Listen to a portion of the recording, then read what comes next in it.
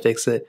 It's pretty much almost the same ways that I showed you with the previous video, but it's a completely different controller, so I figured I might as well hit on this for people who are searching for it.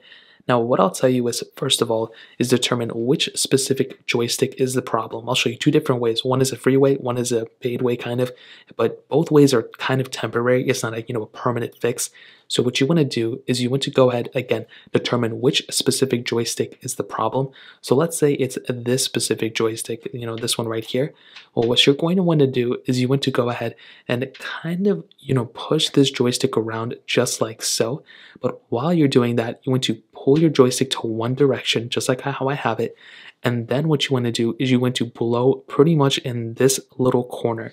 Now, I've also seen people use air cans. You can also do it, I'm sure.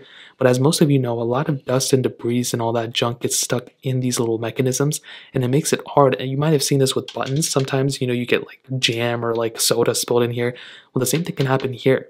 So what you're going to want to do is push this to this side, blow in this direction. You want to pull it down, blow right here, pull it to the side, blow right here, and pull it up, and then blow right here.